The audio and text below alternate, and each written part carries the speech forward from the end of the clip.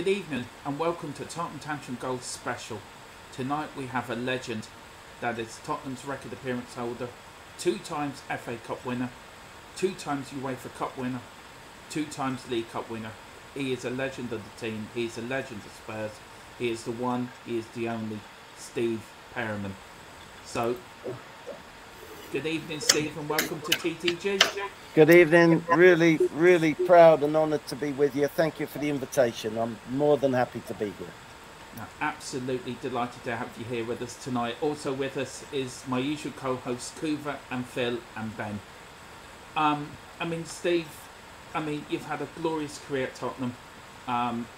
Absolutely fantastic. You've won everything in the game.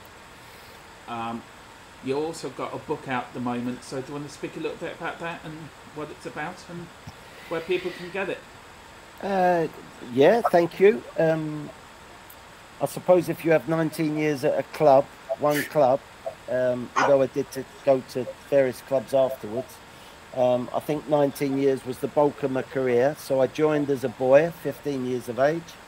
I grew up at Tottenham. I grew up under the leadership of people like Bill Nicholson and Keith Birkinshaw, and we had some very good times. We had some very bad times as well. Relegation, you can't forget that. So I was part of all this. I played with some magnificent players. I travelled the world. I had a very privileged career playing for Spurs. It wasn't like I was changing cities, moving from club to club to club and moving my family around. So I think if anyone has shown loyalty to Tottenham, I would never put myself above Bill Nicholson, because you absolutely could not. But I think my book just portrays that loyalty, my feeling for the club, for the supporters, and for my teammates.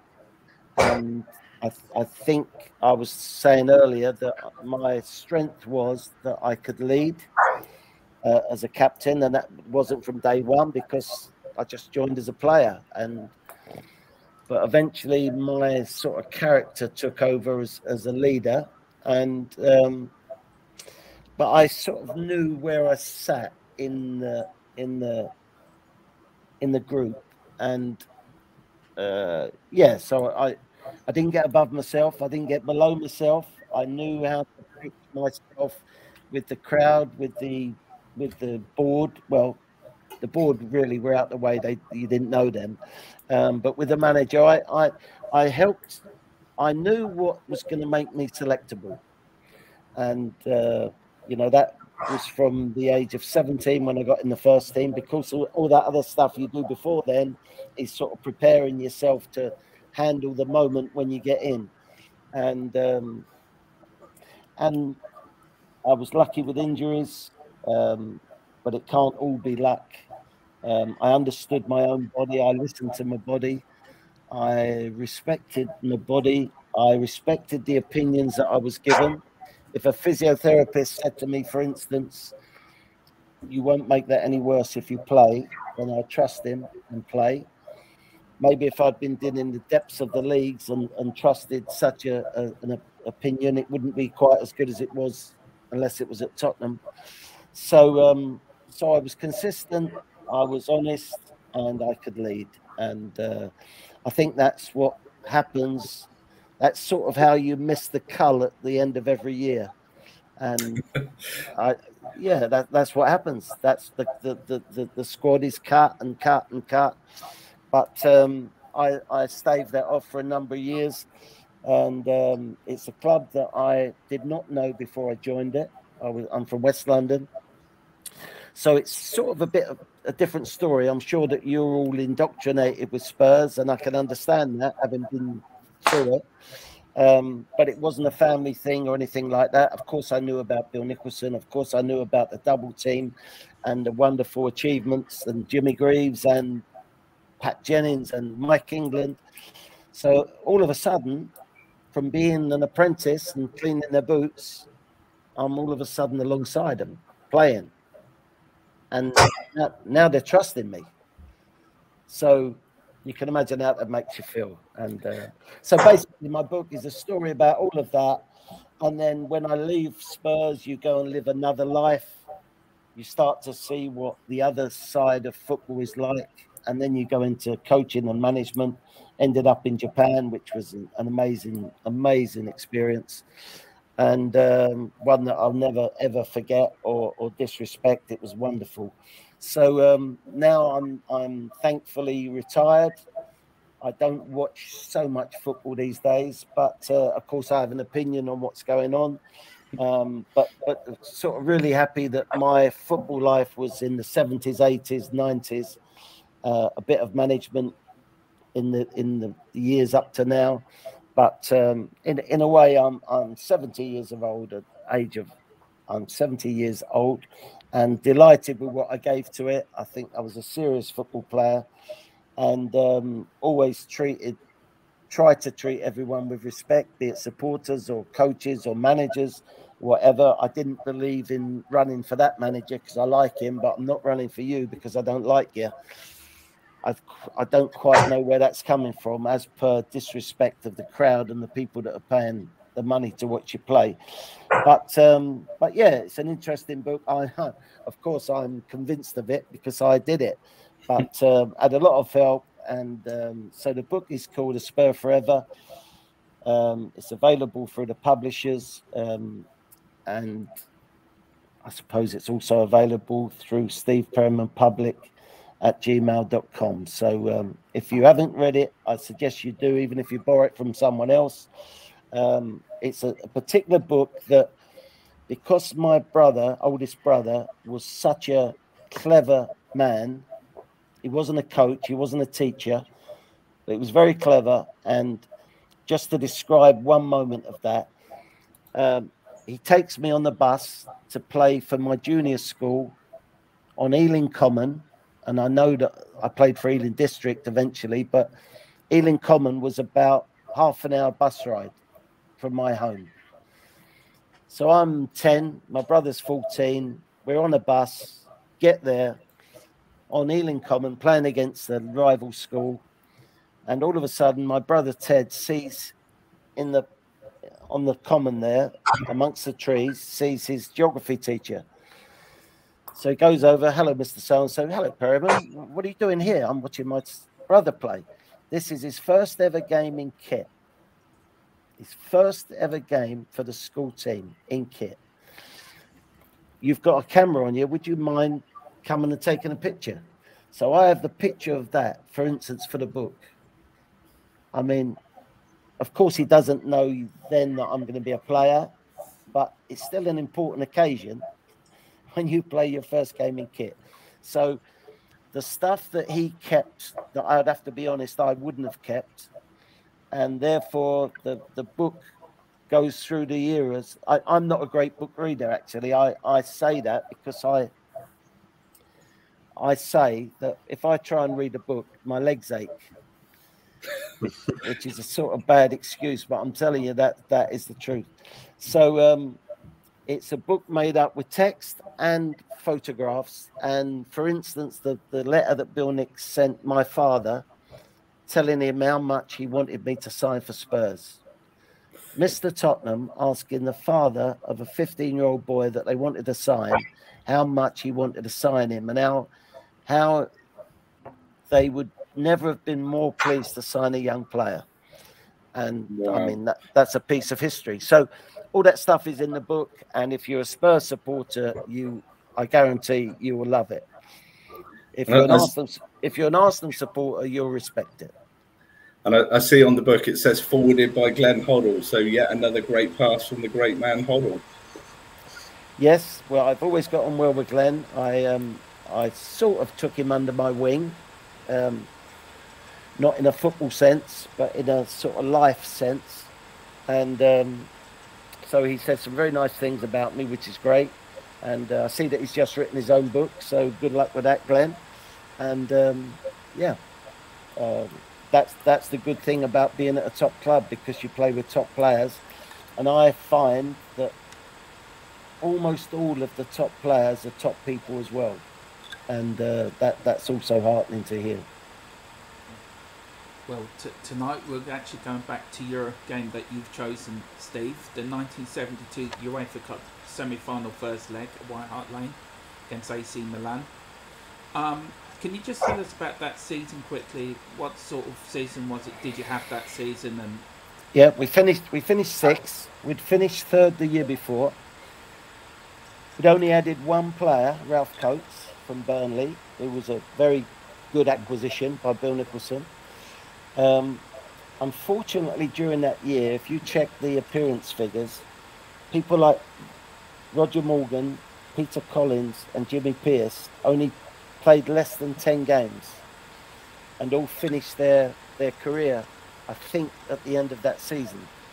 So we were depleted as such, as per the normal strength of squad.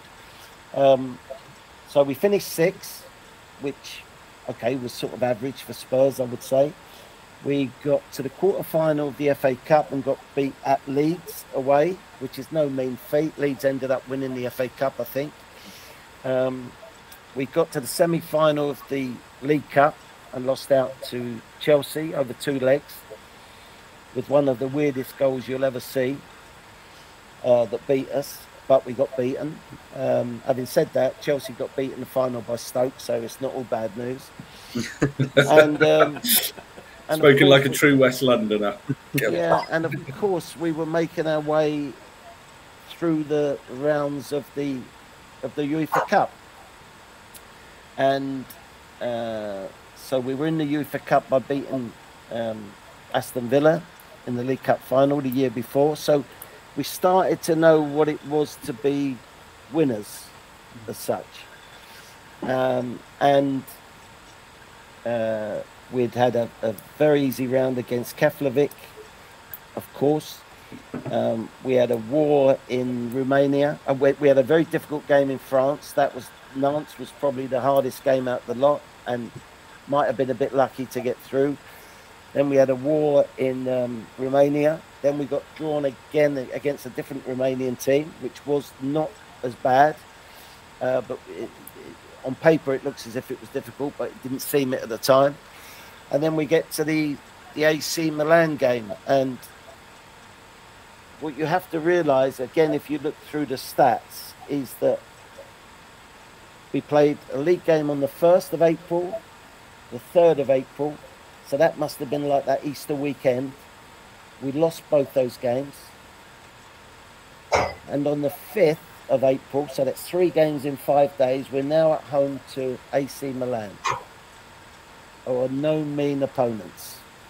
Italians in general then were very competitive, signed some big players from abroad. Snellinger, the German, who obviously played against us 66 in the World Cup final. Gianni Rivera was the sort of top superstar in Italy. Bonetti, I think, was nicknamed the Englishman. Cudicini's father was in goal. So it was set up to be a big game, a big semi-final, and it's a big game anyway because you've got a chance of getting to a final.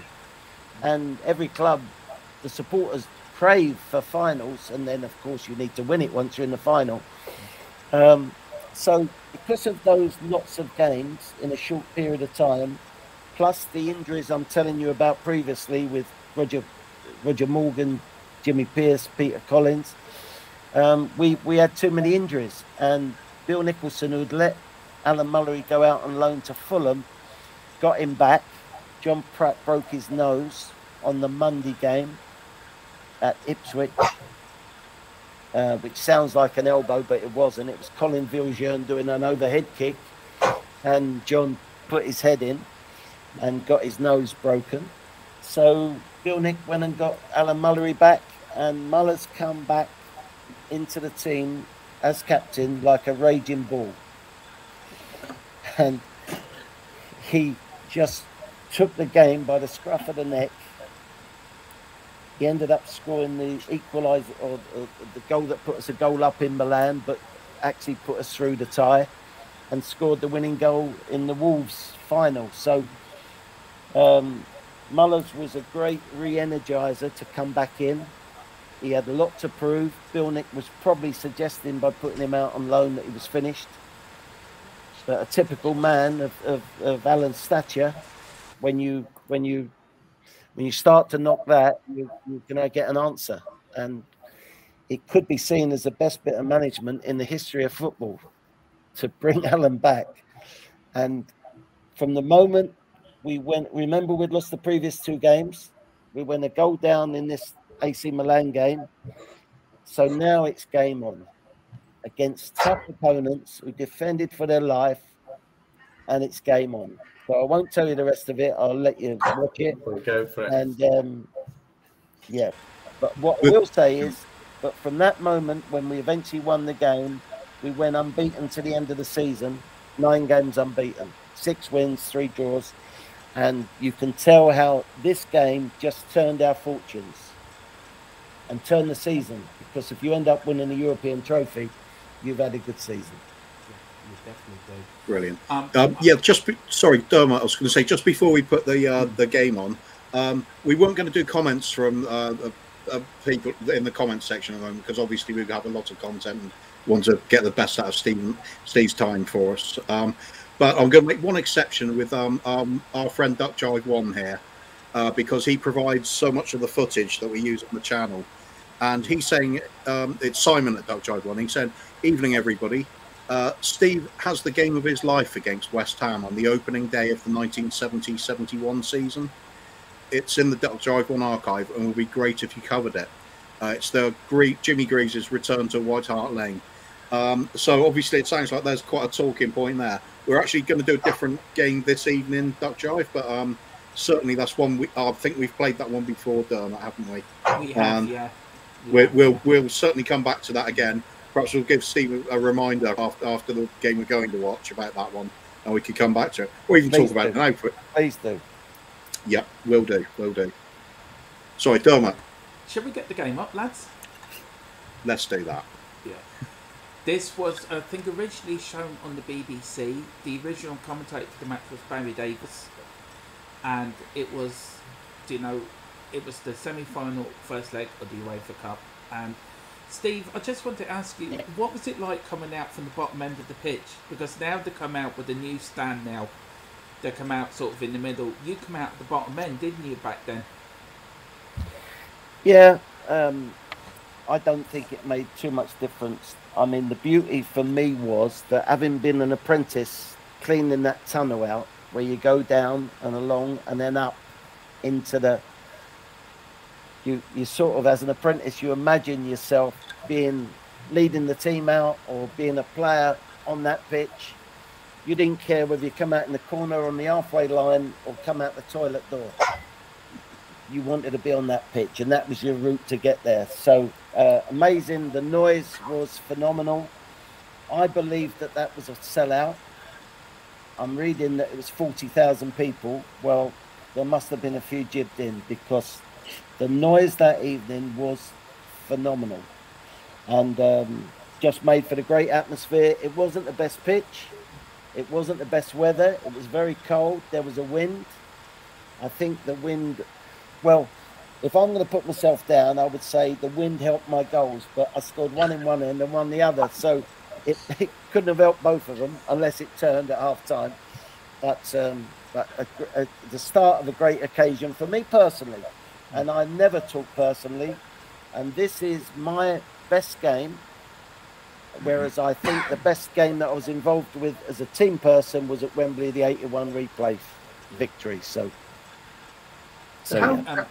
how difficult was it playing on the pitches? Because obviously you're looking at that there and it looks a tough pitch. Whereas if you look at your modern day pitches now, it's like playing on carpet.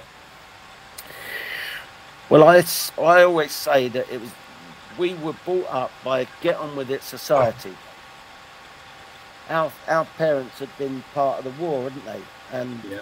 And not enough food, or not food that you necessarily wanted, and not enough heat in your house, so you had to sort of crowd round the electric fire to get dressed in the morning. Bearing in mind there was 3 boys in our house, so you didn't spend time moaning about what you didn't have. You just got on with it, and we were not as much of a get on with it society as our parents were, but at least Bill Nicholson was that ilk.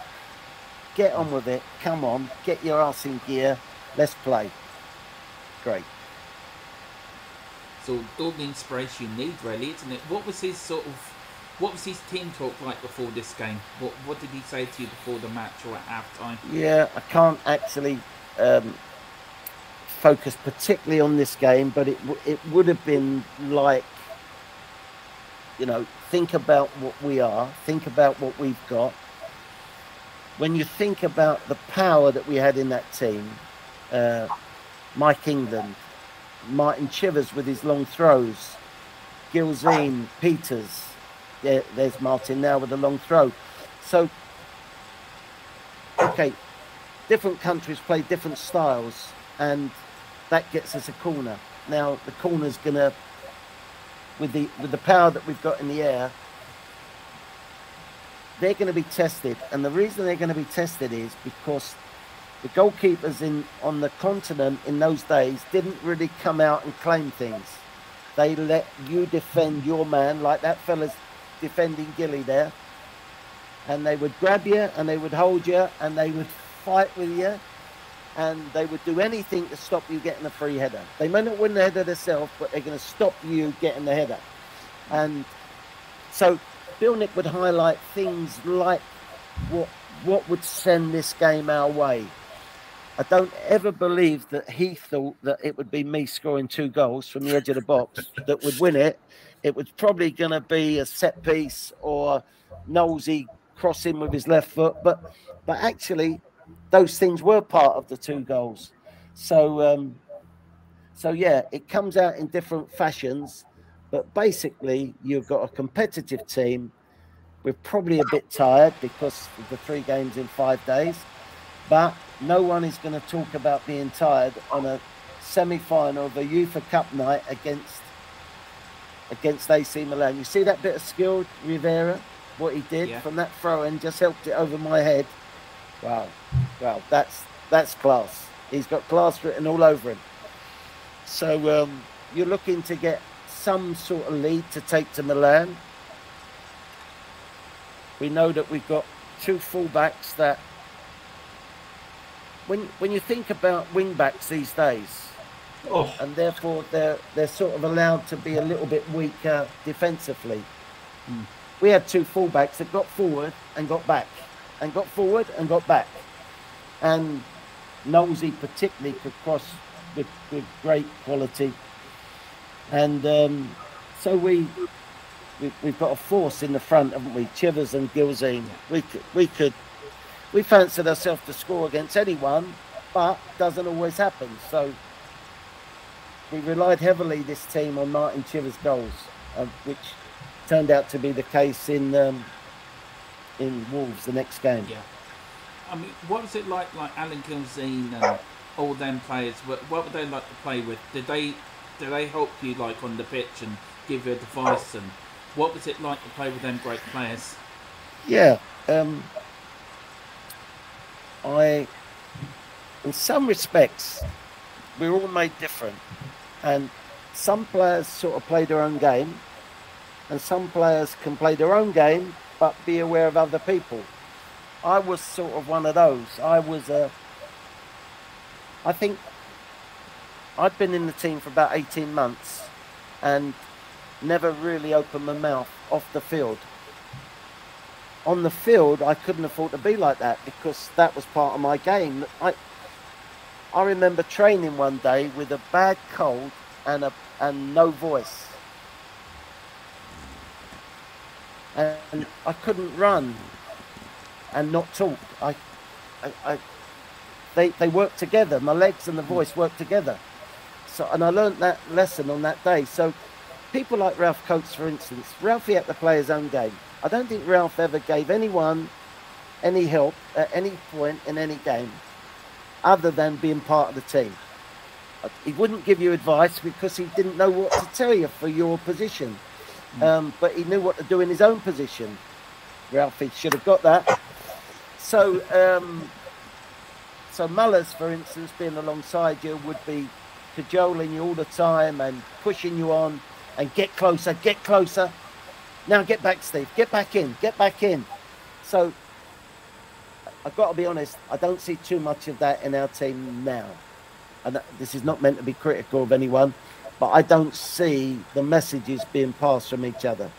And maybe on television I wouldn't see that, but I like players who dictate to other players. And for me, the biggest voice, the biggest eyes and the biggest voice should be your goalkeeper when you're being attacked. He's the one that can see it from all angles, and he's not yet under pressure. Watch how this goalkeeper will stay on his line. Steve, what's your thoughts on a goalkeeper being captain? I don't quite understand it, but I think he should be captain. Oh, when the ball is in the last third of the field, he should be the leader of the voice. For instance, the goal that we're all critical of the other night with Tangana, I can't see how the goalkeeper didn't come for that. That's my opinion. So the fact that he headed it on someone at backs of head and as an own goal, I think maybe I'm used to Pat and Ray Clements, but they would have took that. That sounds very critical, but maybe there's reasons why he didn't do that I won't understand from a goalkeeping point of view. But Tangana was very clear when he headed that ball. And so if the goalkeeper's captain, I would have thought he talks too much, not enough. Ben and Cooper, do you want to chip in there? No, we're just difficult to know what to say about the game. Sort of waiting for the next incident, really. Did you feel, Steve, that on this particular game, were you feeling like you were up for a goal, or was it just something that happened through sheer circumstance? I think it's a strong feeling when you've got the crowd so up for something to happen. They were on the edge of everything that night, the crowd. Okay, so the extra disappointment when you go a goal down, for sure.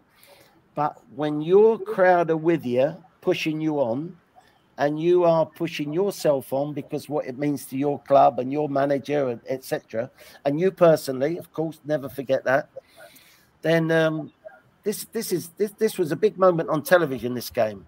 So the whole country are watching this. So you can make some sort of statement. Do you know what I mean? As per your competitiveness or your ability or the difficulty to get beat, for instance. That this was my game. Get close, and when it goes past you, get back. Get close. That's me going again, probably. You were all over the place in this game, and so what a goal that was! Yeah, that's a great finish there, isn't it? Yeah, brilliant finish.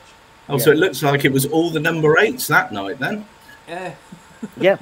He was nicknamed the Englishman, Benetti, because they say that he tackled like an Englishman. So he was very happy to get his studs on that ball. I think in Italy that would have been a foul. If you raise your studs like that, it would have been a foul. It shouldn't have been a foul, but I think some European countries it would have been.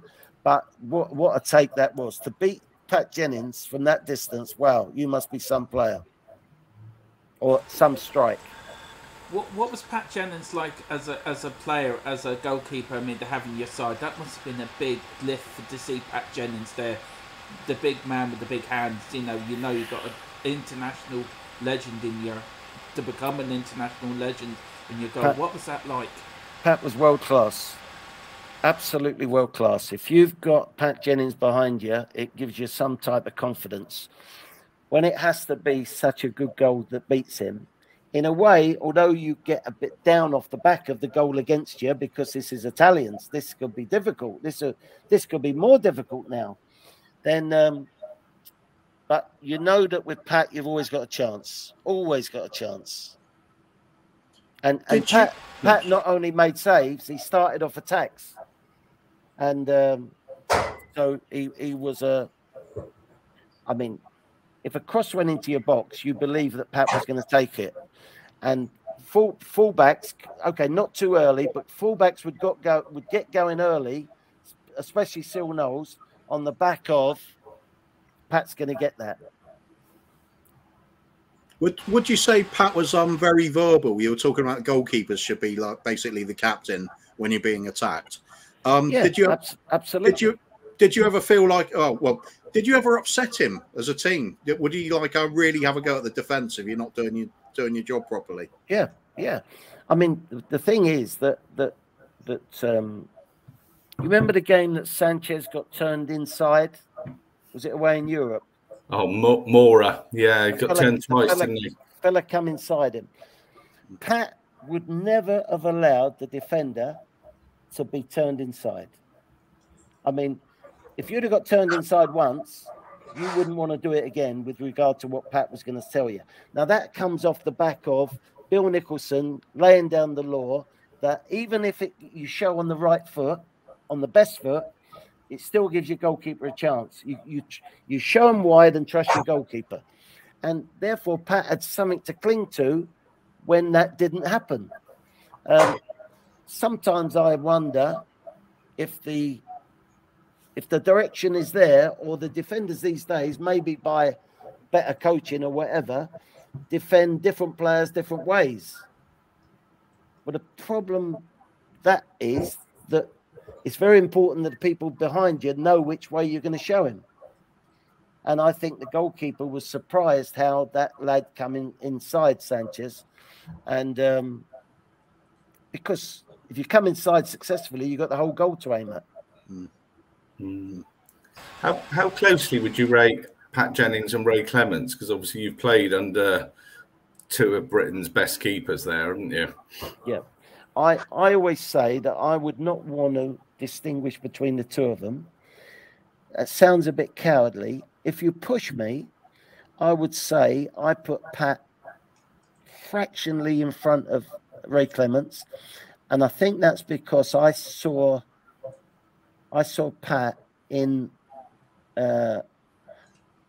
not all. This wasn't a lesser team, but some of the teams that Pat had to be in goal behind.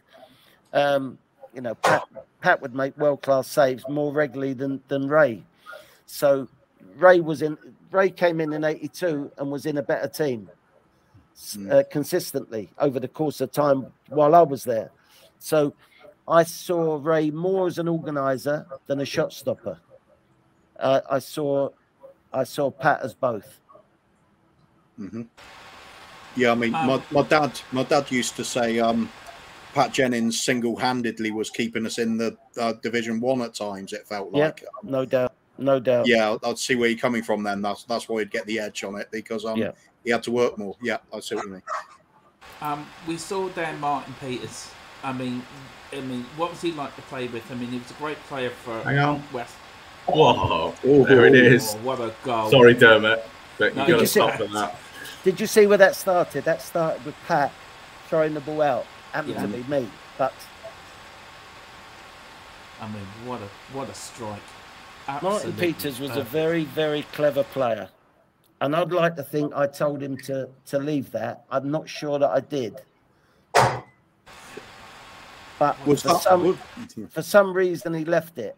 It could have been a sense. It could have been that I said, Martin. I think we called him Dolly in the day. There was a reason why he left it. And my point about the way Italians defend, the goalkeeper doesn't come and take stuff. He's not like a sweeper keeper, and he's not a cross taker. So if your forwards go close to their goal, their markers go very close too. If you think about that, they play the game defensively about 10, 15 yards deeper than what a normal English team would. So actually, there has to be space somewhere.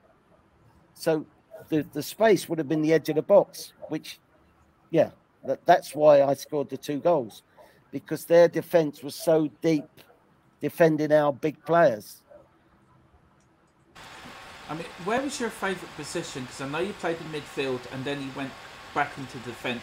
Where did you love to play? Where was your favourite position? My favourite position was in the second division days, playing alongside the centre half, bringing the ball out. Having spent years in the jungle of midfield, where space is very limited, pressure's going to come on you straight away. You get kicked in midfield like that. And when you play at the back and you bring the ball out, it's sort of, okay, the game is never easy. It's never easy, but it's easier. And if I'm talking about the current team, if we're going to play three at the back, I want them to bring the ball out more. And I want them to release the midfield players in midfield areas. I don't want our centre-backs to be giving a 2-yard pass to a midfield player and we're still not further on than their attacking players. Do you see what I mean? So I think the back players have to take more responsibility on the ball. Yeah, that makes a lot of sense. Which, to be fair, and this was with experience, this was with probably 8-9 years experience of playing in midfield, the jungle, then I felt so comfortable bringing the ball out from the back. And I think, for instance, Dyer was an international midfield player. I think he proves every now and again what good feet he's got and what a good ball he can hit. I want to see him doing that rather than once a half. I want to see him doing it 5 times a half. And don't pass responsibility onto another centre-back who can't really do that, hasn't got the midfield experience of passing the ball, of delivering the ball.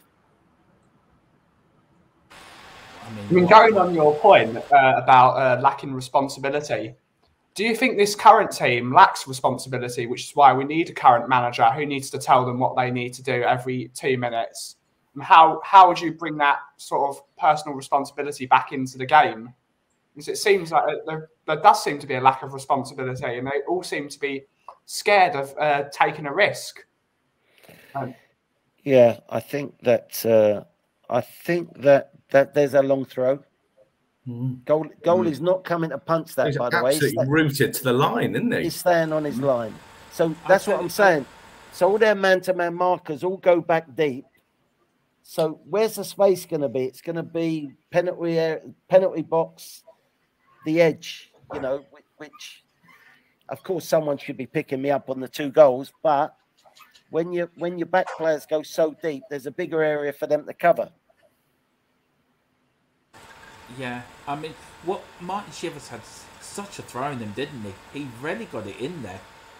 I mean, it was one of our strengths. It was. I believe that we did well in the UEFA Cup because we lost 1 year on away goals to Liverpool. Do you know what? If we went out to a bloody good team. Yeah. But in general, even in the 80s as well, in general, we held our own over 2 legs with most teams, and part of this 70s team was the corners, the throw-ins, the free kicks. We had power, we had delivery, we had anticipation, and that sometimes you can have a bad day and get away with a corner kick goal, and it wins you the game. You know, I mentioned Nantes before was a struggle. Maybe it was a set piece on that day that got us through. When your ability is actually not always going to carry you there, but your enthusiasm, your willingness to compete, plus this. You imagine you got Chivers taking 6 long throws a game. Well, I tell you, when you've got people to aim for, like Gilzine, England, Peters, that's a formidable force. It really is. I have one question I've been aching to ask you this. I'm going to ask you now, and then I'll shut up for a little one, let the other lads come in. What was it like to play under Bill Nicholson? I mean, it must have been a dream, wasn't it? Bill was a very tough man. He was a very fair man. He expected you to be disciplined. When I say he's a tough man, he never actually fined anyone. Fining would have been too easy for him. If fine was... No. I had this talk with his daughter one day, and we both agreed that Bill Nick was the type of man that you didn't want to let down. That's how his daughter looked upon it, and that's how I looked upon it. I always talk about, say you've had a bad day personally, or maybe the team's had a bad day. You walk in that dressing room, and you don't really want to meet Bill Nick's eyes. Because although he wouldn't necessarily kill you with words or whatever, but his eyes sort of pierced you. And it was a sort of a, you know how I say that White Hart Lane was a working class palace. What I mean by that is it was not shiny, it was not fluffy, it was not luxurious. It was where you went to work. Get on with your work, do what you do, get results, and that's good enough. And Bill Nick was very straightforward like that. He told you what he wanted you to do, and guess what? If you didn't do it, you weren't picked. And you know, he moved Jimmy Greaves on. I don't know what was happening behind the scenes, for instance, with Jimmy Greaves, with regard to alcohol and stuff. But I was surprised that Jimmy was left out of the team. I was surprised when Jimmy was moved on. Of course, I was delighted when you sign a quality player like Martin Peters. But Bill Nick just wanted the best for his club. And by getting the best for his club, he did the best for his supporters. And he always told us, he asked us one day, who are the most important people at this club? No one answered because they thought it was a trick question. And he said, I'll tell you who's the most important, them supporters. They will be with this club for the rest of their lives. I will go eventually. You will go eventually. They are the ones that stick with it. And especially the seasons who get older, who put their money up front and allow me to bring in new blood, new players. And I think that didn't really need explaining to us. But if it did need to revisit, Bill Nick was prepared to revisit it. And it just put you in, again, where do you sit? How important are you to this club? And the way he described it, you were just the minute part of this club functioning and being an outfit and being a true sort of competitor in the league and the trophies that we're playing for. And Bill Nick was a very simple man, actually, very simple. His messages were very simple but consistent, and I loved playing for him. He was. I think you've got to be lucky in your career. At my young age, I had my brother who was leading me. As a young player, getting used to the squad and living with these top players, I had Phil Holder as a sort of mentor, although he was my age. He was a sort of a mentor to me in terms of the combat and the work ethic, etc. And then all of a sudden, I'm in the first team at 17, and then I've got Bill Nicholson leading my game. And you can't have a better leader than those three people I just mentioned. So, you know, you've got to be lucky to meet the right people along the road. And you mentioned Glenn Hoddle before writing my forward in the book. And I like to think that I was one of the right people that Glenn met in his development as a player and as a person. I'm sure he'd say exactly the same. So do you think nowadays, do you think there's just a lack of respect with your players, with your agents? Where's that gone wrong? Because by the sounds of it, when Bill Nicholson did anything, you were all there. You hung on his every word.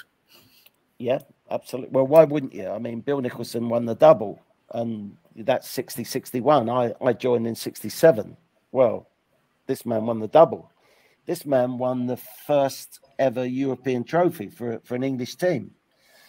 This man bought great players like Dave Mackay and Mike England, and you know, they of course they signed for the name of Tottenham Hotspur, but you know, you don't sign for a big club but don't like the manager, don't rate the manager. Of course you do. You got to rate both of them. If you're that good a player, you can be very choosy you sign for. So lack of respect. I think this is a different era. It's different times.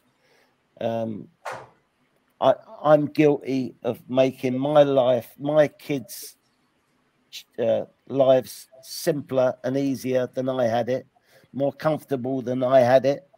Not that I had it bad by any means, but like I said before, you know, there wasn't central heating, there wasn't food in the larder every time you went to the larder, etc.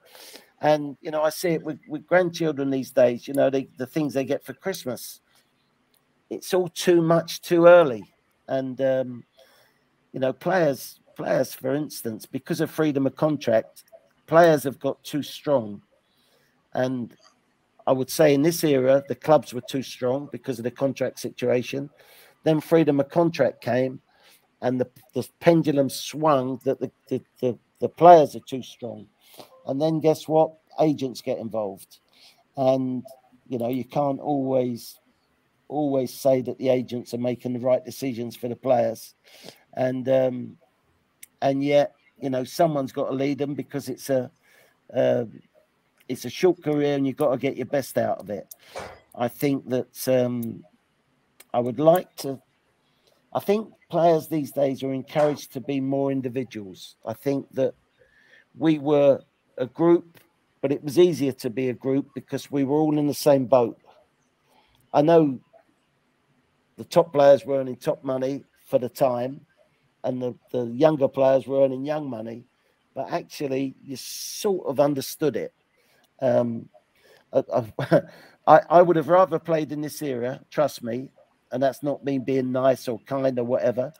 I think there were more men in this era, and I like to think I was a man in amongst my team, my club, with my teammates.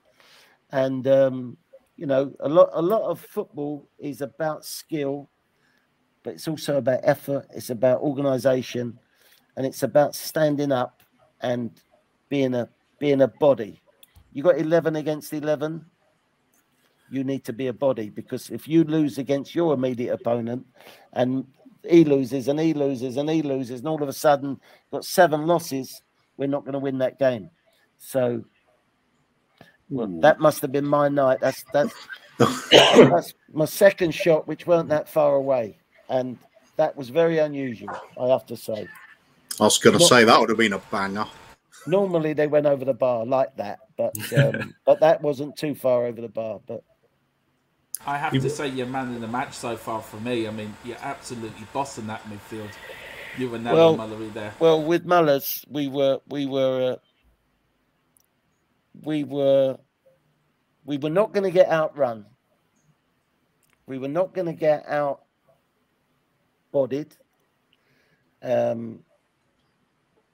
You could say that maybe. See, look. Can I just say, I love this bit of footage. Man. This is absolutely fantastic. That's a man.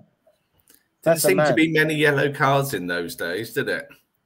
No, there was more leeway. There was more leeway, but Mullers was a man, wasn't he? He was stand up. I'm Alan Mullery. I'm going to stand up for myself on behalf of my club. I'm going to stand up. And I must admit, I love Alan Mullery here. Right, come on, you got to go. You got to get off now. Come on. It's brilliant. Absolutely brilliant. If you were that AC Milan player, you'd be absolutely raging at that point, wouldn't you? Well, they've got a very creditable 1-1 draw.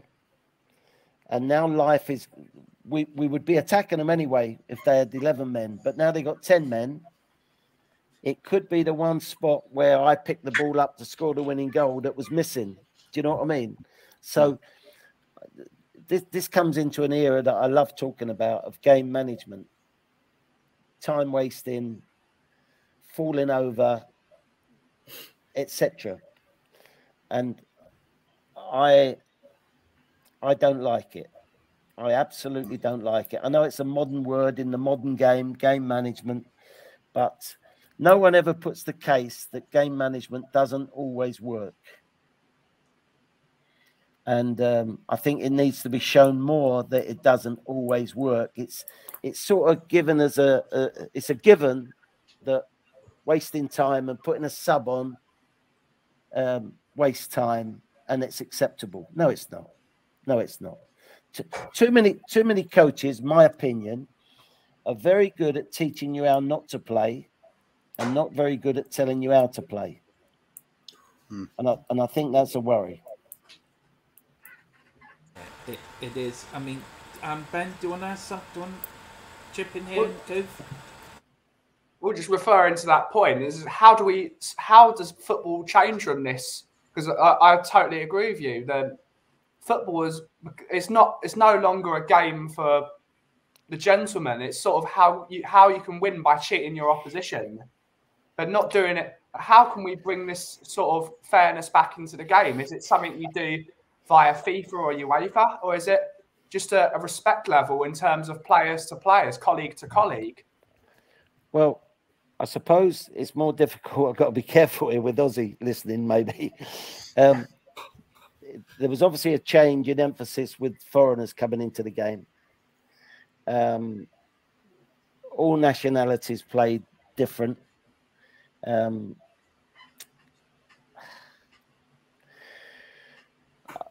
I would say that the referees have got to start refereeing. If a ball goes out 10 yards from the corner flag and the defending fullback is going to take that throw in and steals 10 yards, you don't allow it. You do not allow it. I've seen that happen within the first minute of a game, and they let the fella go on and on and on and on and on. And normally the home crowd argue about it, but nothing's done. There's the start of players not having enough respect for referees. And most of the time, referees bring it on themselves. So I don't think anyone understands the VAR bit these days. I mean, do you celebrate? Don't you celebrate? Problem. Someone in the end has to make a decision, and I don't see the decisions being any better from an office than they are on the pitch themselves, bearing in mind that you're going to have human error. I think we have to take human error, but we don't accept it when it's on a VAR camera, because it shouldn't be that way, should it? The game where Harry Kane was given offside, well, no, and then a few days later, you got a slightly different decision with somebody else. And I guess one of the biggest frustrations is it's slightly inconsistent because you got humans analysing the data. Yeah, there's a human decision somewhere along the line. And I'm not convinced that the percentage of getting the decisions are that good with the technical abilities that we've got. Oh, there we go. There's your second one. Sorry, Steve. I would like to say that I chose that corner, but I didn't. I chose to get a good strike on the ball and try and keep it down if you possibly can. So take the ball out of the air, cushion it, toe down. If it goes to the other post, for instance, that's cleared. So I would like to tell you I aim for the right-hand post. No, I'm still going to pretend you meant that all the way. Well, no, you meant that. but you'd shoot a goal to score. If you don't buy a raffle ticket, you're not going to win the raffle. Absolutely. So you want a good strike, and I think the wind was against us there. So anyway, the noise created with them goals, you haven't got the noise on, of course, rightly so. But the noise created with those two goals was absolutely phenomenal. it really was like the glory nights, wasn't it? At that time, the Tottenham, wasn't it, in the early 60s and early 70s in Europe. It was Well, I'm convinced that was sold out. I'm convinced of it. And sold out was, I think, 52,000, wasn't it? And back in the day, then, yeah, so you're not standing. And people were saying they did pack 40, a few more in there. I think a few got him for free that night, I think. So do I. Look at his look. There's a throw in that Nosey has not have to touch to the halfway line. Yeah. You think sometimes how long the ball takes to get to the halfway line these days from a goalkeeper? Mm. I mean, I haven't even seen that style of play from a keeper.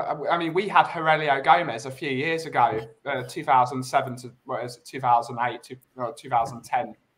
I mean, it's sort of that style of goalkeeping is a dying art, and it's a real shame because it's like the goalkeeper is part of the team as well, and to see them absolutely to start being the one to stop the attack, but also start another attack. Exactly right. Pat Jennings was an excellent goalkeeper. I mean, world class. Was it 115 caps? Yeah, I was going to say he must have played in the World Cup 14 years after this, and was still going in Mexico. Exactly right. You know, just as a bit of extra info for you, about 6 or 7 of this AC Milan team won the European Cup in the late 60s. It was the era when teams didn't change so much. Look at this long throw.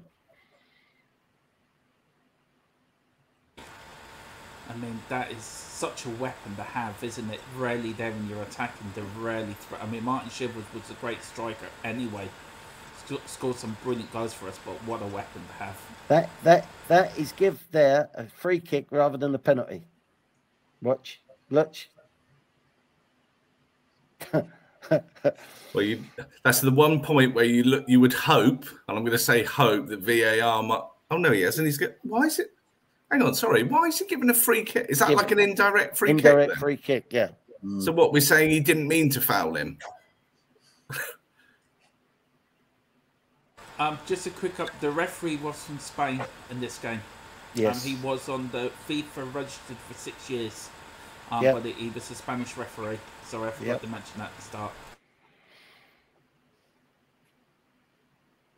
He's funny. I do laugh at this. I've watched this. He's so funny, this referee. Brilliant. Great for us. I mean, this style of refereeing needs to come back. I mean, you were alluding to it earlier. Referees then were respected.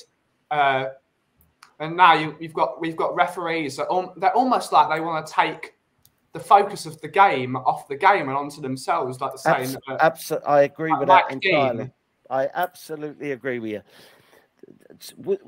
I mean, I've been out the game for a couple of years now, but I heard, or was part of a rule where you could only have the captain go to the referee to appeal something.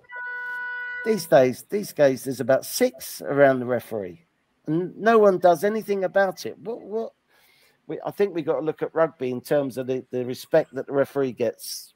I was just going to say to you about that. I do watch a bit of the rugby, and I tell you what, you've got these tiny little referees, these big, hulky, great guys that go up to them. And as you were saying earlier, it's the utmost respect. If the referee says something, that's the end of it.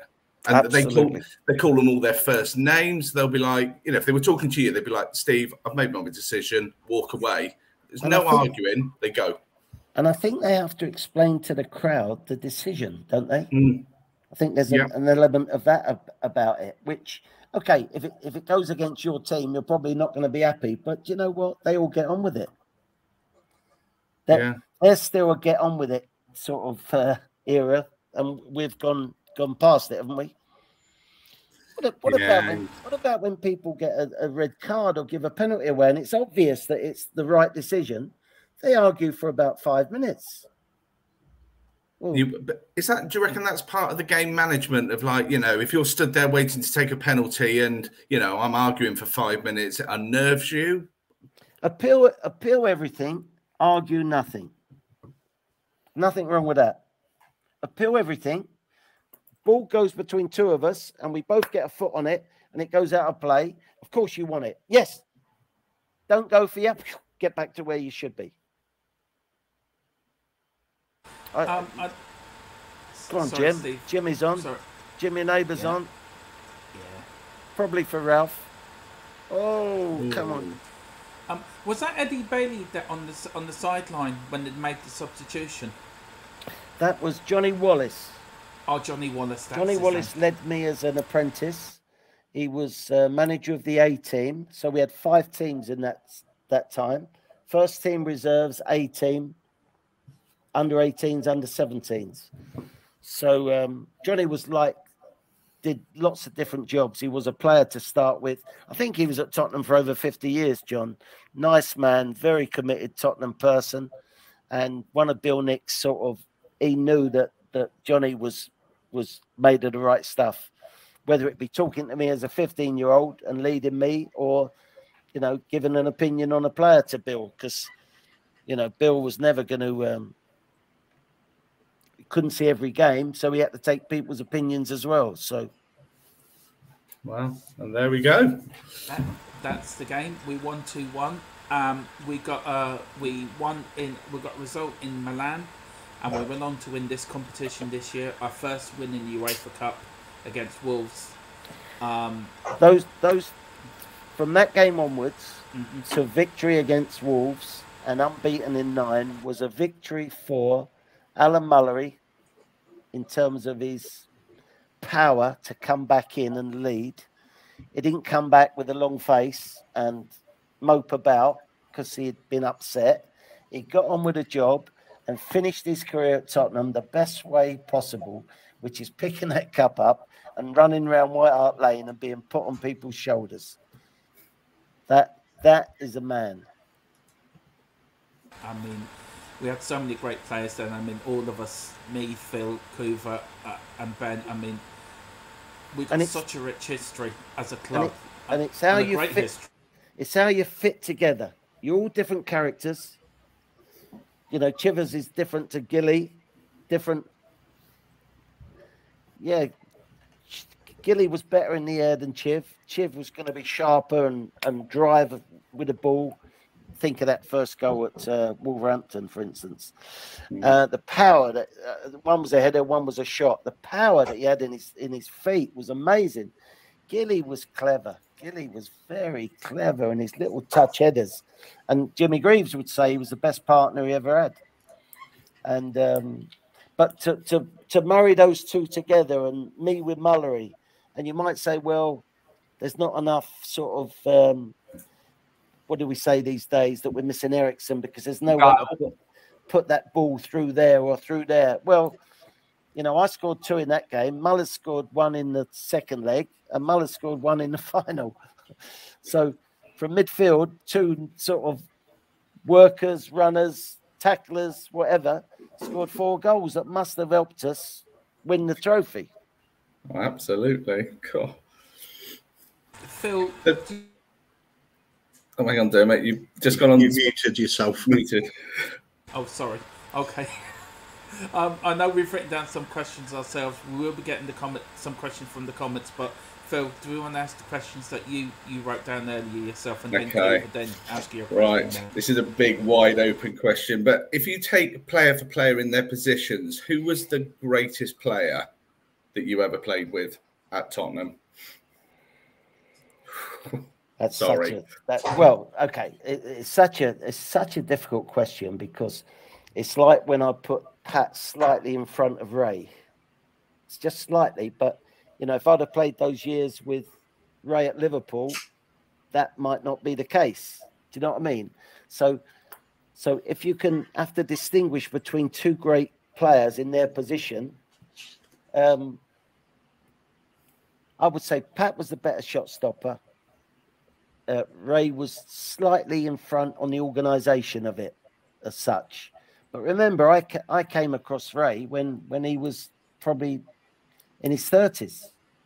So he'd worked his game out. I'd probably come across Pat when I'm 15 and Pat's 22, 23. So you haven't quite worked your game out then, have you? So, but how can you judge a Pat Jennings, for instance, against a Jimmy Greaves? I suppose the only way is who gained you the most points.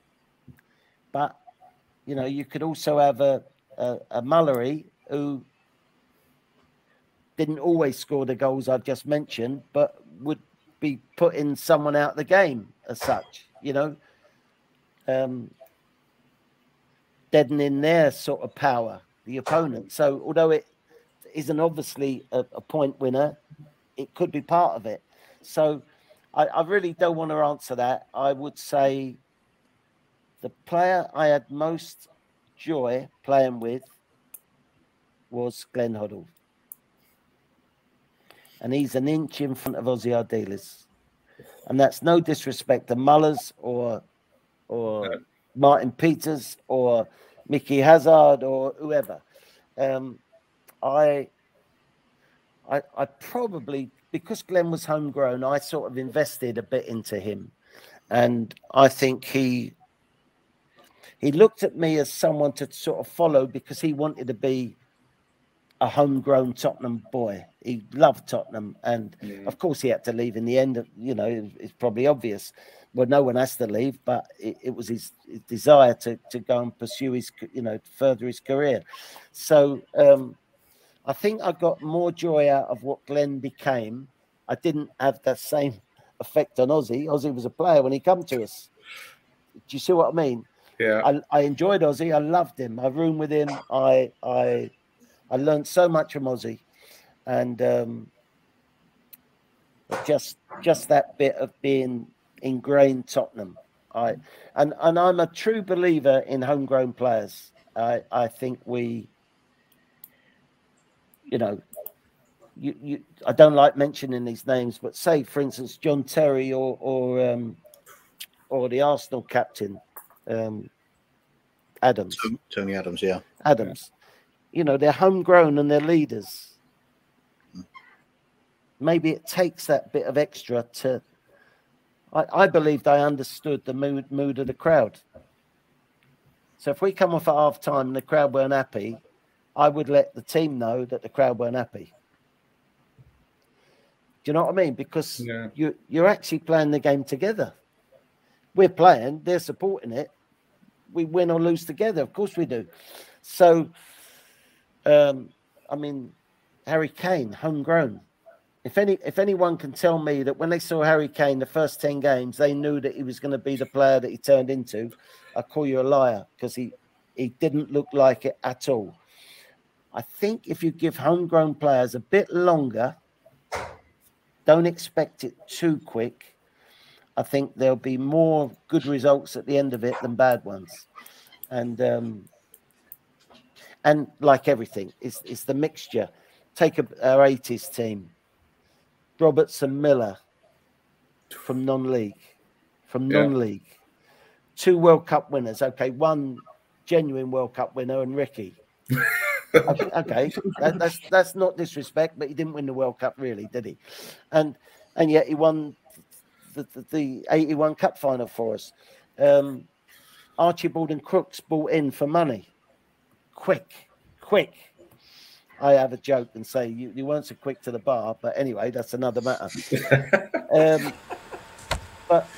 But Paul Miller and Chrissy Houghton, homegrown. And people say to me, yeah, we could have got a more stylish player than Paul Miller. Well, do you know what? Paul Miller put his body and his balls in the way of the shots. And if you get a more clever player and a more artistic player, maybe he wouldn't have done. So it's the way you balance all these things up. And I wasn't. David Pleat came in. I wasn't surprised at all when he replaced Paul Miller and Graham Roberts. I wasn't surprised at all, because in David's world, he would have believed that they gave away too many free kicks. Yeah, but if you don't replace their heart and their bodies, you could easily get two players that are quicker. You could easily get a player quicker than me. But when the ball was involved, I was quicker to the ball than people think, because the ball was like a magnet to me. Do you see what I mean? So, yeah, lots of good players, but it's how you fit them together and how you work them. Bill Nick never praised us. Bill Nick, if Bill Nick didn't speak to you, you played well. Right. That I'm telling you. And Eddie Bailey, do you know how Eddie Bailey told me before I ever played a reserve game? I finished the game against Cheshunt, A team, Metropolitan League, on a sort of coming into the summer time, early May. So we played late afternoon because you didn't need lights. And coming off the pitch, we probably used to win by 3 or 4. And it said, Perryman, yeah, come here. What, Ed? Someone tells me there's a list up in that dressing room, and it's the possible list that are going to America to tour with the first team. And apparently, your name is on that list. How did that happen? Did you write your name on that list? No. These days, that would be, Steve, you're having a good season. Bill wants to take with the first team. Get yourself ready to go. They could not say well done. They just could not say it. So now you've probably got, too many well dones. And I don't like coaches that say well done too many times. I can't have it. But remember the era that I've come through and what they've come through as well. But as we say, different eras, and they've got to cope with today's sort of pressures, and we have to cope with our pressures. And the one good thing I say about my era is that no one was earning 100 grand a week more than me. Can you imagine earning 60 grand a week, and then you hear the top player is on 160 grand a week? Mm. Well, you've currently got the captain at Spurs, who's, I think, if you believe the media report, he's the 5th highest earner of the club. Ah, okay. Well, someone's made that decision, and they'll live and die on those decisions, won't they? But yeah, I mean, I don't begrudge any of them anything. Would I rather the chairman or the owners have the money or the players? The players every time. Every time. I've got a quick question from one of the people in the comments. Ryan McFarland. He's asking on behalf of his father, what was the best Spurs team that you played with? That's a tricky question for you, I'll bet. I think that's decided by this game. Although I scored 2 goals, that wasn't a regular event. So I was sort of being pulled along by that team. I got in at 17. This was probably when I was 21. But I'd make myself selectable by being consistent, by being trustworthy. If the manager picked me, he could trust what I would give him in terms of effort. When I was in the 80s team, so it was between the 70s and the 80s. The early 80s team, I was a major player in terms of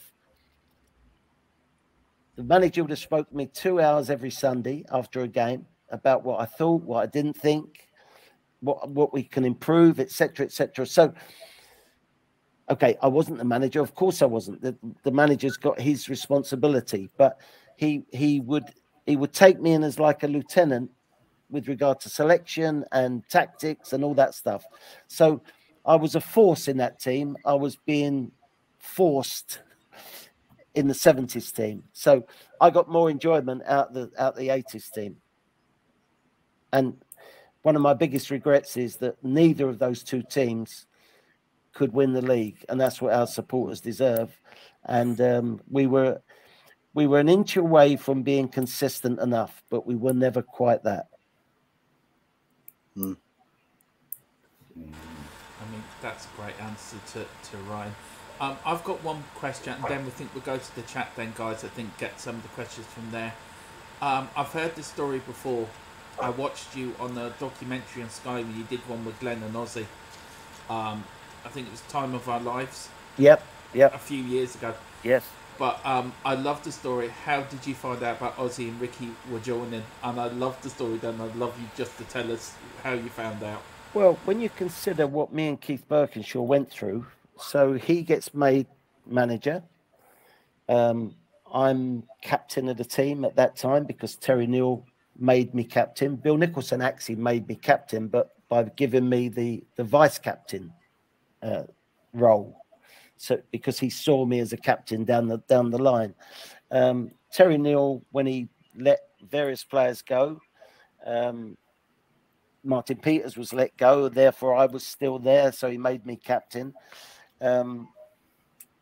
So bearing in mind what we went through, a relegation, we went through a promotion, we went through heartache, we went through joy, we went through the lot, and we were intertwined in terms of I knew how he was going to work, he knew how I was going to work, and we're both serious football people, and it says a lot about Keith that I did not know one word about us signing our dealers or Villa. I mean, I probably didn't know the name of Villa, but I certainly, by watching the World Cup, knew the name of our dealers.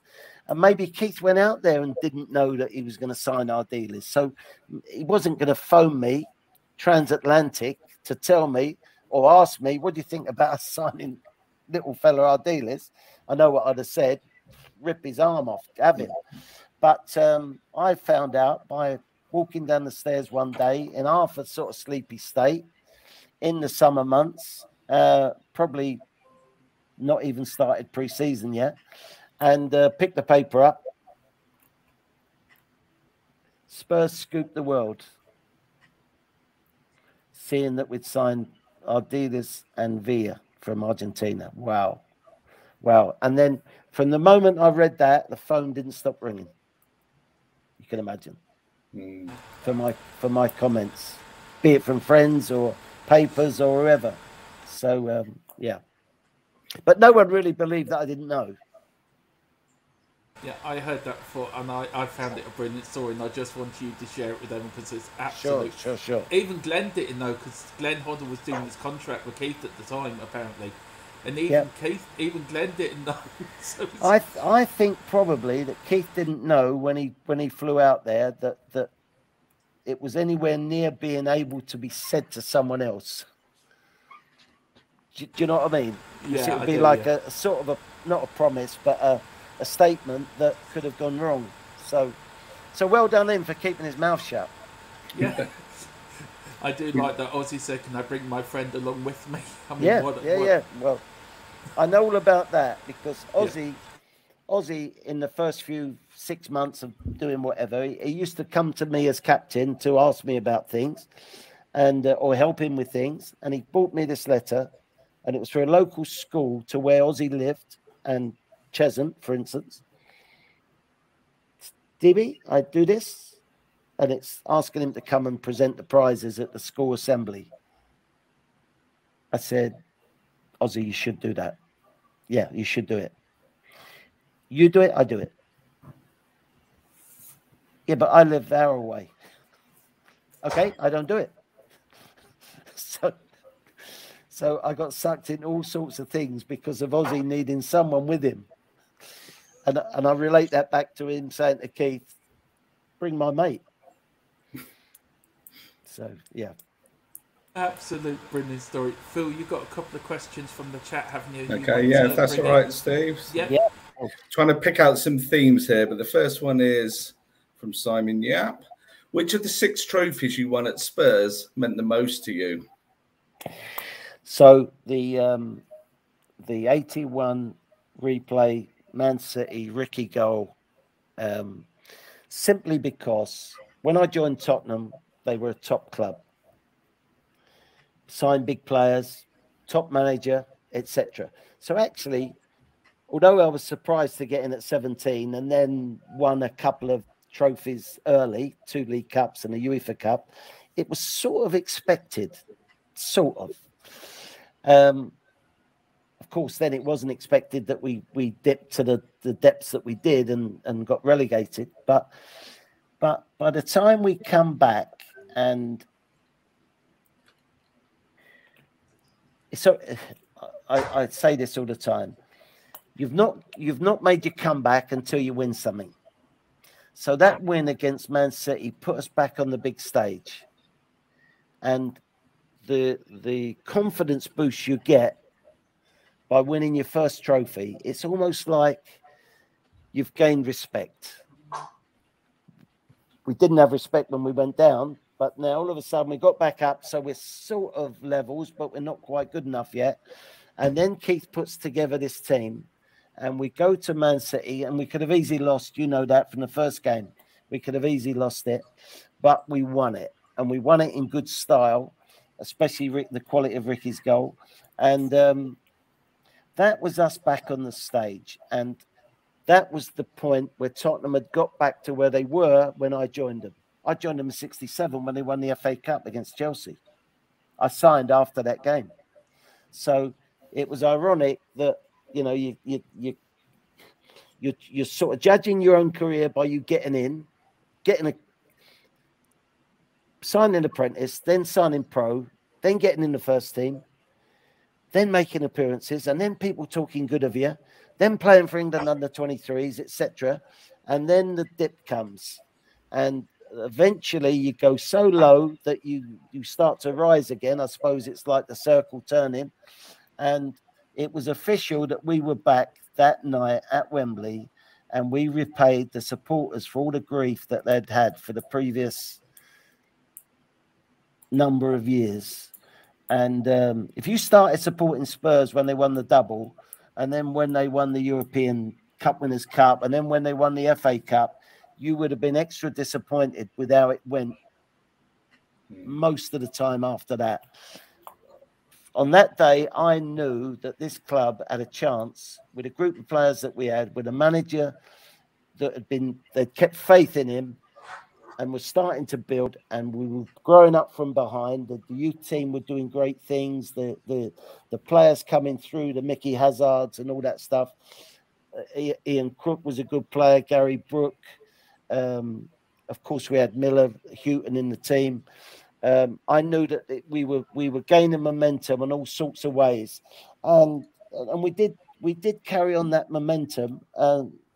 Why did it stop? Well, I think the club got in some sort of financial difficulties. I don't like what Scholar did to the club, and I haven't liked a lot of what's happened since. But so by a mile, a young 19-year-old Perryman would love to go up and get the League Cup, not as a captain, but get your trophy, your tankard.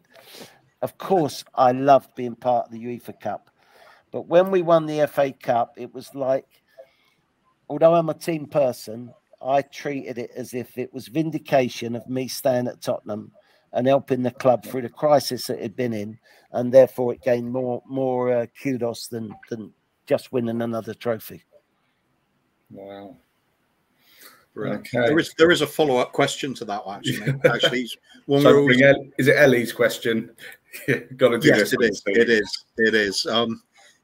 Ellie is asking, Steve, when you lifted the FA Cup in 1981, a guy jumped down and hugged you.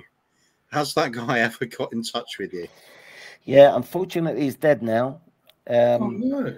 I met him we had a 25-year get-together dinner. Chaz and Dave appeared, and everyone showed up, and a wonderful night. And this chap come and introduced himself to me, and so it was good to see him, good to meet him. I'd have preferred if he didn't do it, to be honest, because it must have been so dangerous what he did.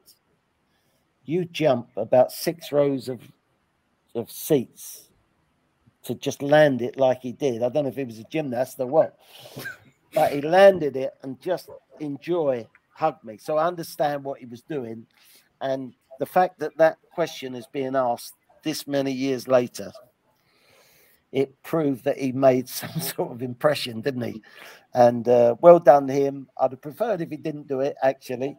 But that was his way of showing his passion. And he probably did the jump, you know, like when I can't understand why players that go on their knees after they score a goal, how they don't injure themselves. And it must be the adrenaline you get when you score a goal, that it's almost like nothing can hurt you. Or if you did a jump after you scored a goal, you'd jump higher than you've ever jumped in your life because of the elation of what you've just done. Well, imagine his elation at us winning the cup for all the reasons I just spoke about. He had power in his legs to jump that distance that he jumped and not injure himself. If he'd have fell awkward on a step, by Christ, he'd have been in hospital forever. But anyway, well done him. Do you remember if he said anything to you at the time, or was it just too noisy to hear? Just too noisy. It probably was saying yes, yes, yes, as we all were. Of course. All right. Right, we're gonna. I think there was one. There was one story. Did Ozzy dent the cup? Is that actually a true story, or is that a bit of folklore? You all get in the bath after at Wembley. In those days, you were allowed to bath together, and I think the first bit is when you're in the dressing room. There's the champagne in the cup and all that. It gets passed around and all that. Ozzy was a particular type of character, and yeah, very, very funny guy, and shows his emotions and shows his joy. He can't hide it. And I got a funny story about him getting kicked in a game. But I think what he did is he tossed the cup up in the air, and the top of the cup just got hit on the side of the bath. So, of course, it had to be repaired and all that goes with it. But I'm not sure if that came out quite at the time. Maybe it was knocked back, but I think it did happen, yeah. But my funny story about Ozzy is that we're playing away at Everton, and people wanted to get Ozzy, and because they felt if they stopped Ozzy and kicked him, that we were a lesser team. But of course, I had the same feeling about Glenn. But this particular day, a very big, awkward-looking centre forward from Yugoslavia or somewhere did Ozzy from behind and really did him bad. And Ozzy goes down, and when he gets up, Ozzy, he's screaming for some reason at the referee, not the player. You effing this and that and whatever. So he's obviously thought the referee's allowed this player to get away with it too often, or this team against us too often. And I run over as captain, not wanting him to get sent off. So I'm saying, Ozzy, steady, Ozzy. And he puts his head down the side of mine and he said, I'm as cold as fucking ice. Okay. Anyway, so it all finishes and we get a free kick and take the free kick and whatever. And Ozzy runs past the referee and says to him, bloody foreigners. Yeah. Oh, no. Go on, Phil. Sorry, I didn't mean to interrupt you there, Phil. No, I'm just obviously conscious of time because obviously we're at 7 o'clock. Yeah. So I don't know whether you got time for another couple of questions, or whether couple of questions and then we'll go. That's it. All right. Perfect. I'm going to do this one. I've really enjoyed this, by the way. Thank you very much. No, thank you, Steve. It's been a pleasure. Yeah. Right. This one, I'm afraid. Please, can I ask Mr. Perryman, why does he feel he never got more senior caps for England? And that's from Moondog. I think that my real purple patch came when we were in the second division and after. By that time, I think it was decided that I was a jack of all trades, master of none, with regard to the international sort of selection. Because I was prepared to change position. I could play centre midfield, defensive. I could play right back. I could play alongside the centre half. And therefore, I wasn't seen as a specialist. And therefore, to get picked for your national team, you probably need to be a specialist. I was consistent. I was loyal. And I don't think that. I think those things would turn you on if you're a Spurs supporter. They wouldn't necessarily turn you on if you got the whole country to pick from. And therefore, I don't think I was ever seen as good enough. It didn't cause me any sleepless nights. I had so much joy and pride playing for Tottenham that actually, when there was an international week, I was happy for the rest. And I saw it as my sort of role to sort of lead the band who weren't playing for Wales or Scotland or Ireland or wherever. There was a little group of us, and we had a bit of fun that week, and we enjoyed ourselves, and we worked on individual skills or whatever, of course, led by the manager. So it wasn't something that worried me. I sometimes look back and think, was I pushing myself enough to be thought of as an English player? And I also think that I got a record number of under-23 caps under Alf Ramsey. Alf Ramsey was a particular style, and he picked, if you tell me that the 11 that won the World Cup were the best 11 players in England, I would definitely have an argument with you, because they were not. Well, Jimmy Greaves wasn't there, was he? Absolutely. So, but it was the way that they linked together and made a team. And you couldn't argue with that. Jimmy Greaves, for instance, couldn't argue with that because we won the World Cup. So I think if you want to pick the best 11 players, I was definitely not in it. I was definitely not in that. If you want to pick a team that can play together, so if, for instance, Glenn Hoddle was the #1 choice on the team sheet, I think someone might have thought of me as a good ally to Glenn, to give him the ball, to know what he reacts to and stuff like that. Glenn actually wasn't rated like that, was he? I don't think Glenn played enough international caps for his ability as such. So I always think that Glenn was picked despite his ability rather than because of it. And I think he only got in when there was a public clamour for him to play. So he was almost picked backhandedly. And therefore, I think some England managers actually wanted him to foul. They got forced into picking him, and then he was happy. They were happy if he sort of didn't quite do it. I think he did do it on a number of occasions, but I think that Glenn being in the national team on a regular basis would have helped me, but I definitely have not ever lost sleep over it. Without a doubt, never. Does that mean that I didn't want it enough? Probably, but yeah. Why would I want someone to pick me if they don't want to pick me? Can't change their mind. Robbie Robson called me the baby-faced assassin, and I think that tells you everything. I don't think he liked me, and I don't normally like players saying I'm not picked, so the manager don't like me.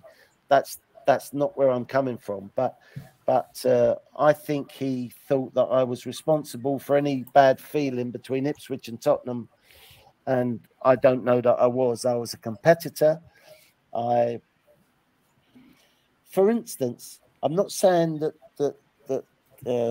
Conte is not a winner. Of course, he's looking like he is a winner, and he's proven that he's a winner. I personally could not have shaken that player's hand when he come off the pitch. The player who come off injured. Do you know what I mean? My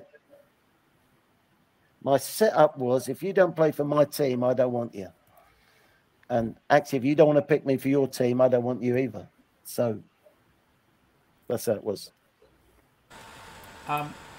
Brilliantly put. Kuva or Ben, would you like any questions you two like to ask? Ben, would you like to go first? It's a bit more of a general question in terms of what does Tottenham mean as for the younger fans such as me that have grown up in the years of somewhat mediocrity. We've not seen the glory years. We've learned for me, it's from my uncle, from my grandfather, from my father. What does Tottenham mean to this younger generation of English people How do we stick with it in terms of a football club? Because there isn't a lot to believe in. Most of you support the club because of some family link. Where does that link start? Could have started back in the 50s, and now it's grandchildren and etc. If you were 10 years old and you're at the first game or one of the early games you watched was the 81 replay final, I don't care if you were in Norway, Sweden, wherever, watching it, you're probably going to be a Spurs supporter. Do you know what I mean? Something is the hook. I'm yours. I'm Spurs. The lot of the people driving this is your family, older family, and they have got this image of this club, Tottenham Hotspur, and that name will never change. They're never going to call it Tottenham Albion. But it's almost an old-fashioned image. It's the image of Bill Nick and honesty and loyalty and all of that stuff. And, you know, in that era, that management led to victories and cups and glory. And with Bill Nicholson, for instance, got promoted out of the second division and won the first division the next year. He managed the double team. He managed the first English team to win a European trophy. I mean, the plaudits are unbelievable. And you know, you look at Bill Nicholson and you want to trust him. You want to follow him. And that's this image that a lot of the older supporters have got, and they don't want to tell their son or their grandson to go and support someone else, do they? They're still loyal to it. And, you know, that's why I was so disappointed that the team, Poch, didn't win the European Cup. Still the European Cup as far as I'm concerned. But because it would have given the young supporters a reason to extra support their club. And so I sometimes wonder about that. Basically, you've got to decide, do you trust what's going on there or not? And if you don't trust it, how can you change it? Or how are you going to leave it alone and go somewhere else? Because that's even more difficult. Okay. Imagine you get introduced of, he supported Spurs till he was 40 years old. Then he said, fuck them. I'm going to go and support someone else. I don't think you'd be looked upon in a good way from the people that's hearing that story. So you got to pray that it's being done right behind the scenes, and you're going to make your own judgments on that. And I'm still supporting the Tottenham Hotspur that signed me as a 15-year-old. I've still got my heart in that, and I want that to be respected by this club.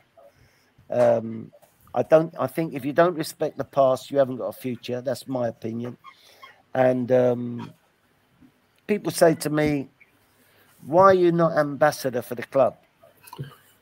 And I say, because I get the feeling, no one's actually said it to me, but I get the feeling that if you're an ambassador, you lose your opinion. You can't say it how it is. And therefore, I don't want to be in that position.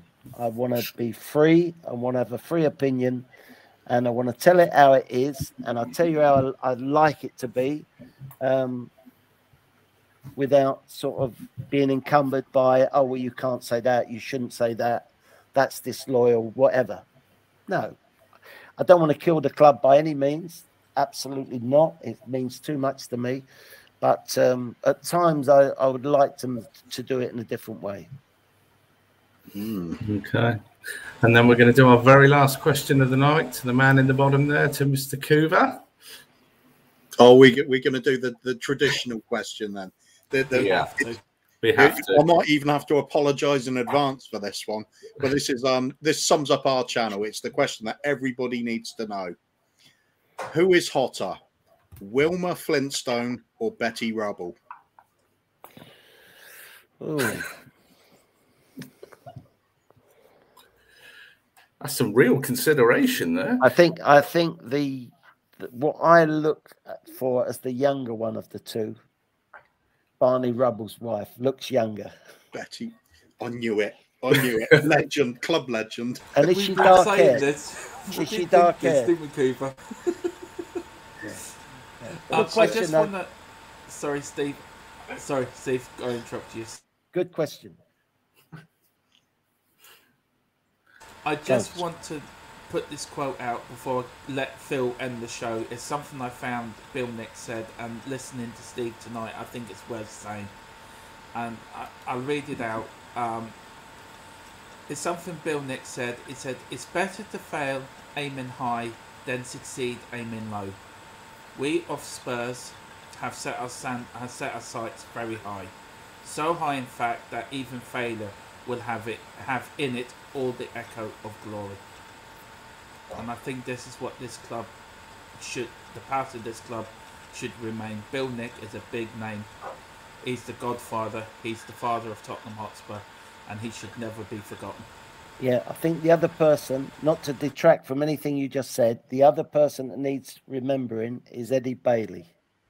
Yeah. Eddie Bailey, alongside Bill Nick, was a small man, but he was a giant in his sort of opinion and his purpose and his drive.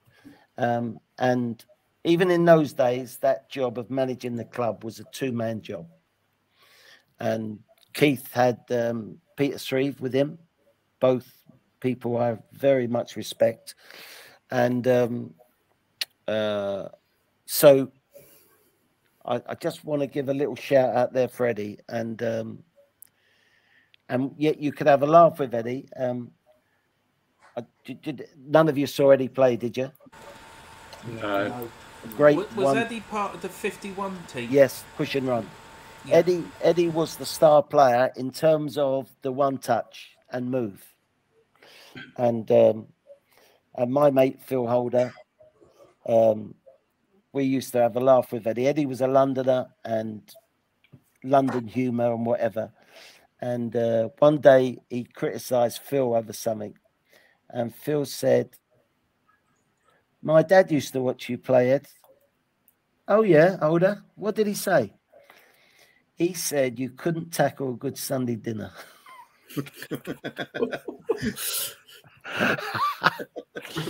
What a quote. What a quote. But that was that. I mean, that sounds a bit disrespectful, and it wasn't meant to be. But it was a humour, and you were in it together, and you were fighting for each other. And, you know, you can't go away to Milan in front of 64,000 people and be shrinking violets. You've got to stand up for yourself and be a man against the man you're playing against. And you can't just switch that on and off. "Oh, I like that manager. I don't like this one." You've got to get on with it and go for it and go for it. And I want to see a bit more going for it personally. And, you know, I like Conte. I like what he stands for, and I like what he says. And I'm sort of getting to like him more and more. I never disliked him. This is not a 2-minute job. The quality of the squad was, for whatever reason, was not right. And that performance we saw in the first half against Chelsea was there under the previous manager. It was there for Mourinho, and it was there at the end of Poch. The consistency of all that is the players. So, as he said, it's more than bringing in new players. I understand that as well. He's got a lot of work to do, and he'll find out so much about... He would have found out things about the players who played in the first half and then off instruction played like they did in the second half, which was an improvement. The ones who were missed, like Dyer, out of the team, you know, you think a certain thing about him and then he don't play. Oh, do we know why he didn't play? I think the rumor is potentially COVID. Okay. He was one of the. And you wouldn't want to announce that, because if he comes back in the team, then someone might think, well, we can play on him because he's whatever. So yeah, but yeah. All right. It's a great club. It's a great club. The greatest thing about the club is the history and the tradition and the supporters. Yeah. And a lot of us are now doing things like this because we want to relive, or you know, we want to make sure everyone remembers the good old days, but we also want, you know, for the new generations to have them for now. Yeah, you can't live in the past, that's for sure. I suppose that's what we're all trying to do, but we basically want that club to keep pushing forward. Absolutely. And yeah, so I've really enjoyed this, chaps. Thank you very much.